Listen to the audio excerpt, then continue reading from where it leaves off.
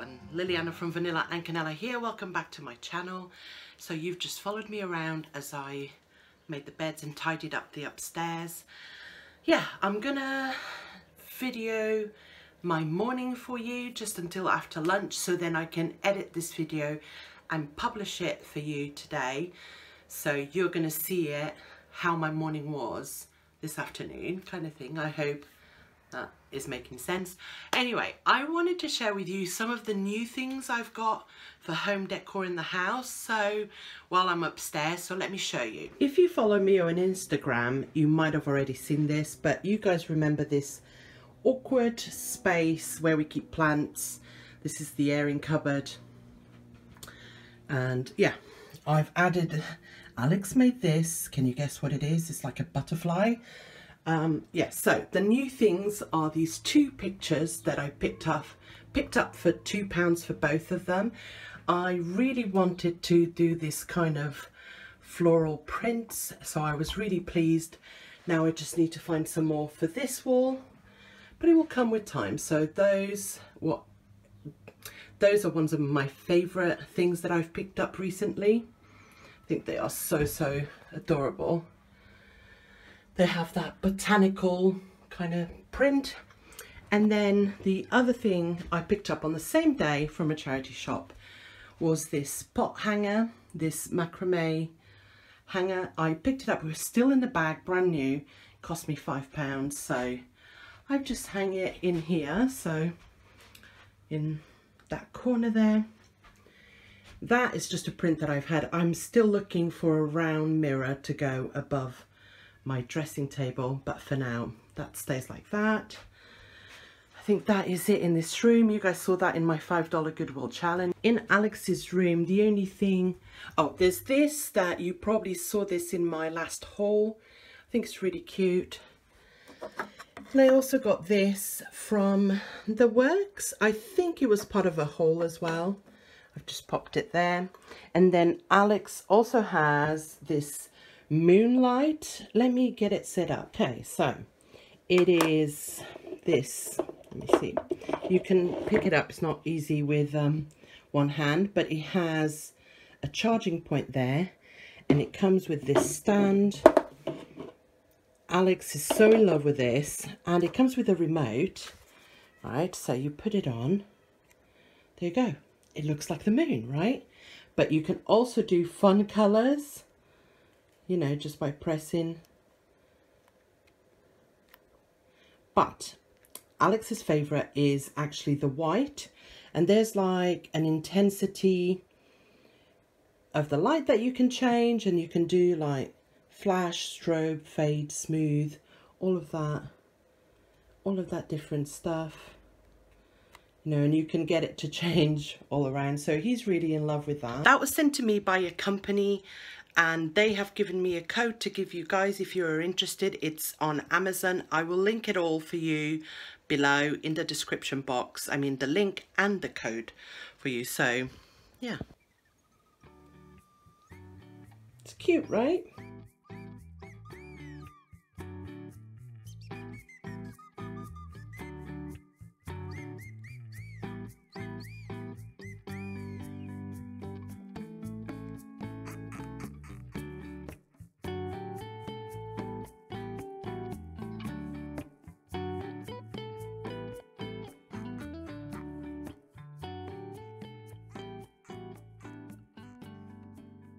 What's new downstairs? Not much, but let me show you something. You guys saw my fireplace makeover. I'm still loving it. I've already changed the way it looks. I don't know if you remember, this used to be at the top. I put back those at the top and just changed a few bits. I'm happy with how it looks now, to be honest, but as you know, it will not stay like that for long. Let me try and give you a little, let me see. So that is how it looks. Now you guys just saw me use this little vacuum on the sofa. Okay, let me empty that out. Okay, that's a bit better. Now, a company sent me this to try out, and I'm going to be honest, I didn't have high hopes for it. Let me turn you up a little bit. Because I've had a couple of these before, and they're not been very good. Now, is it like a Dyson? No. But if you cannot afford one of those cordless Dysons and you want a little vacuum to just quickly pick up some crumbs or anything like that, this is a wet and dry vacuum. So I was really, really impressed. Look, it comes with a little bag that you can put the vacuum and the accessories in. And then accessory wise has 3 different attachments. Oh, 4, sorry. 4 different attachments and the charger. So it's ideal for the car, but actually it is now known in this house as Alex's vacuum. Alex does not like really loud noises, so whenever I vacuum, he gets out of the room. The Dyson is too loud for him, but this one, it's not that loud. I don't know if you can tell, but it is a fairly quiet vacuum, and he uses it to pick up his own crumbs, as you saw me do there in the on the sofa. He has his cereal on the sofa and always makes a mess. So today I didn't make him do it because we were running late for school, but I thought what a fantastic way for him to clean after himself, and it's super light. I thought of as well as of my mother-in-law who suffers with rheumatoid arthritis, so light things are a lot better for her. So yeah, I'm really pleased with this. There is a link for it below, as well as a discount code for you guys if you're interested.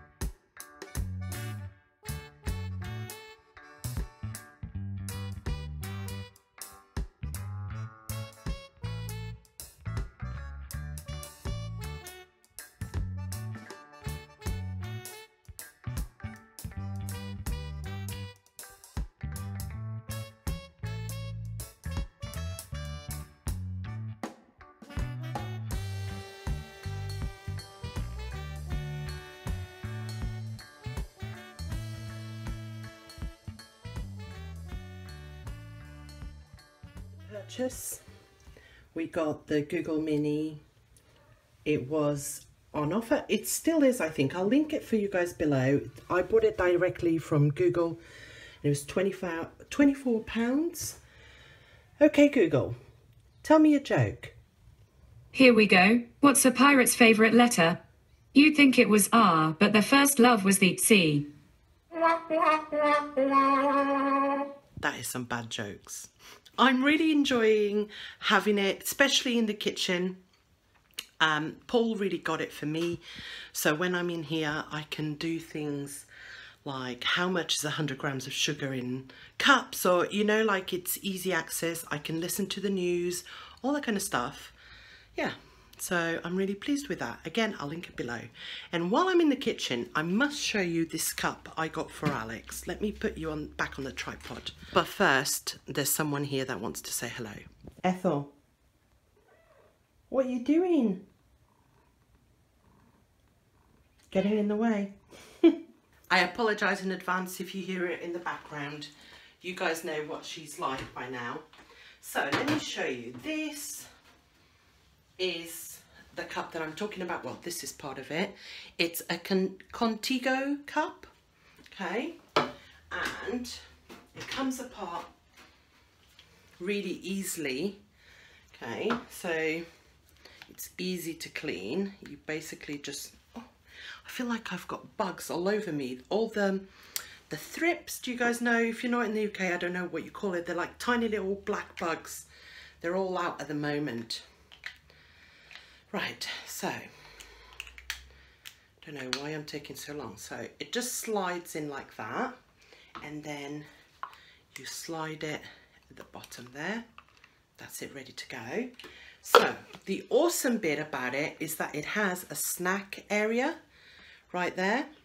So you can put snacks in, like whatever your kid likes. Alex, usually I dice a little cereal bar and put it in there so he can snack on it during the morning. I got him a pack of 2. I got them from Amazon. I'll link them below. And basically I got them because a friend of his had it, and I just thought that was a really great idea. It just closes like that, really secure, and then you can, so you twist it with the water and then you close it. There you go. I'll link it below. If you have a child or a grandchild, or even a friend of a friend who has a child, it's a really good cup. Like I said, we have 2. Just going to leave it to air dry there. Now that the house is sort of sorted, I've got a couple of errands to run. I've got to return this contact paper. I actually bought it to do the bottom of the fireplace, but because of the way the fireplace is shaped, it wouldn't have worked. Also, it's quite short, so I'm going to return it to Amazon, and I've printed off the label, so I just need to repackage it and send it back. And then afterwards I'm going to go to the local thrift shop, which is open today, and I have a bag to take. It's nothing interesting, it's just like ice cube holders, you know, just bits and bobs from the house, and it will give me a chance to have a little nose around. Okay, I'm ready to go, got my keys. I'll see you guys in a little bit. I'm back. And it was a bit of a fail. Well, you know, I got the post office done and I went to the thrift shop. Usually I can get loads of little goodies, but today, only thing I got was some trouser hangers. These are quite expensive. I paid £1. There's 4 in them. And I needed some more. That's what I used to hang Paul and Alex's trousers. So, yeah, that was the only thing. I think it's coffee time. So while I'm having my coffee, I thought I would have a little chat to you guys about creating suspense, about home decor and about my artwork. One of you, Kate, asked me if I would talk about who my favourite artists are, or if Paul has the same taste in art and home decor as me. And I thought about making a video, but I'm not sure how to put that together, so I thought I would just have a quick chat about it. Now, I do not have a favourite artist. Neither does Paul, I don't think. But our tastes are very, very different. Paul has a more traditional style. If you think, I'm sure that everyone that's here follows Hilary from Old World Home. I find it really hard to say the name like that, but so he loves that style of artwork that she has, the more old-fashioned. In my eyes, it's old-fashioned, and I'm sure it's because his parents and his family have quite a lot of that kind of artwork, so it influenced him. He likes pictures with boats and, you know, like ships, that kind of hand-painted ships, it's hard to explain, and planes and all that kind of more traditional kind of artwork. I really don't like that kind of artwork. I really, really don't. Something about it makes me feel old. I don't know. It's not my thing. I can appreciate that it's beautiful. You know, when I think of Hilary's home, she has a beautiful home. I'm not taking away from that. My taste is more modern, as you guys can see in the background there. And I also, one of my main go-tos for instant cheap artwork is postcards. A lot of the pictures you see there are postcards. And it's a quick way to update something. And the other thing that's really important, and I spoke to Paul about this, and he said you must tell them this, is that most of the artwork I have in my house has some sort of meaning to us, even if they are postcards. Let me show you some examples. So that's a postcard from Norfolk, as you can see. We used to live in Norfolk. We lived there twice at Marham. So I found a postcard that was modern, and there you go. This one is of St Ives. We used to live at Witton, so there's a more modern take of the town. This one's at Hitching. We used to live at Chicksand, so this was our favourite town nearby. Can we just talk about, can you see these black bugs? This is what I was talking about earlier. When summer's over, I'm going to have to open all these frames and clean them all out. That one is not a postcard, but that's St George's Market in Northern Ireland, Belfast. That's also Northern Ireland.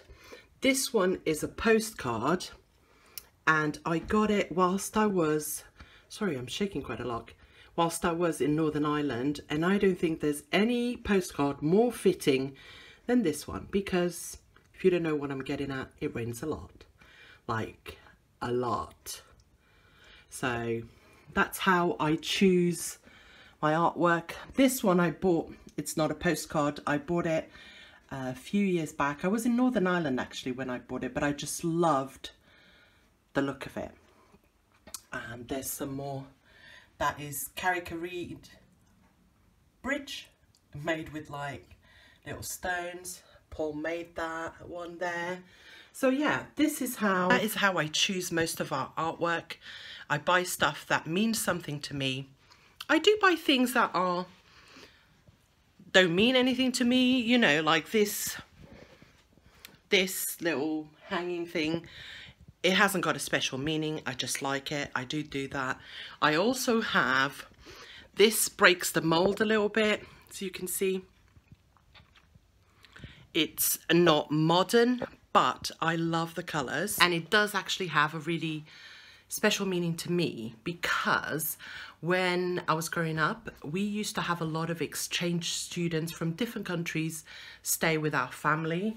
So the very first girl that stayed with us was from Luxembourg, and she brought over with her a set of prints, that one included. I have all the other ones, and they just sat in a drawer for so many years, forever. Like, my parents never put them up. So a few years back, when I went home, I asked my dad if I could have them, and he gave them all to me. So at the moment, I've only got that one out. I thought it's perfect because I have a lot of blue going on in the lounge, but I do actually have, I think it's like 10 of those prints. We have an insane amount of artwork, and I refer to it as artwork loosely, you know, because it's not like, oh, you know, limited edition prints or originals or things like that. When I'm talking about artwork, I mean pictures to hang on the wall. Insane amount. We have loads of stuff in the loft. We have loads of stuff under our bed, under Alex's bed. Yeah, we have so much. And Paul has a lot, because he used to, before we had Alex, he used to have like his own office, you know, like with all his bookcases, books, desks, all of that. And it was very much a gentleman's office, if you know what I mean. Dark wood and old print and all things like that. So he still has all of those, and we hang on to them in the hope that one day when we have our own house, he can have that again. Now, when it comes to home decor, Paul doesn't care, you know. He really, I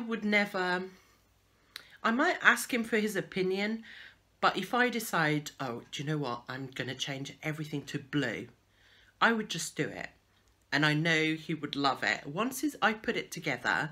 So he does like my style and the way I decorate the house, but he doesn't really care enough to get involved. I would never be like, oh, I'm thinking of changing a pillow, you know, a throw pillow. What do you think? He does not care. He actually gets really annoyed if I asked him, because also I will ask him, which one do you think? This one or the yellow one? And 9 times out of 10, if he goes, oh, the yellow one, I'll end up going, oh, I think I like this one better. Do any of you do that? So he does not care how I decorate the house. There's things that once they're done, he appreciates them and he's like, oh, I really like that. There's other things where he's like, I don't like that. But yeah, so he doesn't care. So I just do, this is my thing. This is what I enjoy doing. So yeah, he doesn't care. But I wanted to show you something else. I often talk about the fact that I really like Scandinavian / mid-century modern, and it all stems from a magazine. I used to buy loads of home magazines. I don't bother now because you can just go on Pinterest and things like that to get inspiration. But I fell in love with this one house, this home. Let me see if I can tell you who it is. Oh, it's from someone in the Netherlands. Okay, that says a lot. I fell in love with it so much that I ripped it out, and I often look at it. It's dated of February 2012, and this changed the way I decorate my house and the way and what I like. When I saw this house, this is what made me like, this is me. This is where I want my home to be. And hopefully you'll see a lot of influence. It's not exactly the same, of course, but just have to show you. First of all, this is where I got the idea for the printer's tray, which I have above my fireplace, right? So I've had that for 7 years because I bought it within a month of sort of looking at this. And I mean, it is just gorgeous, the one they have. But yeah, another thing, they have like a dresser, and that one there is kind of the same period. It's not exactly the same by any means, but I just fell in love with their home. My goodness, I loved it so much. I mean, it's such a beautiful and colourful home. Just want to try and show you some of the details.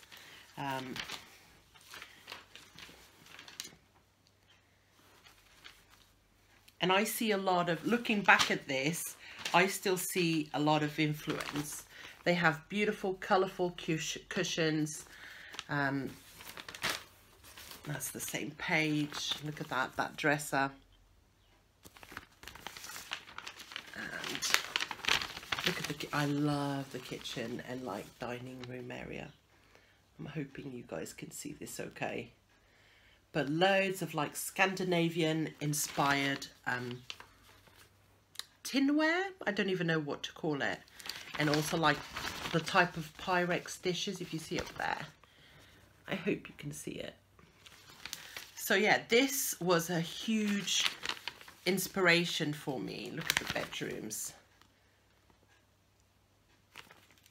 And it's not, my home is not exactly the same, but seeing that inspired me, and I developed my own style from it, if that makes sense. Anyway, I've rambled on for like 10 minutes or so. I think I'm going to end this vlog here. It's a bit of a quick vlog. It's 11 o'clock in the morning and I'm done. I'm done with my tasks.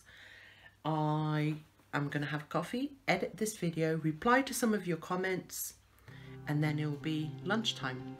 Thank you so much for spending this time with me. I hope you have enjoyed it. Bye for now.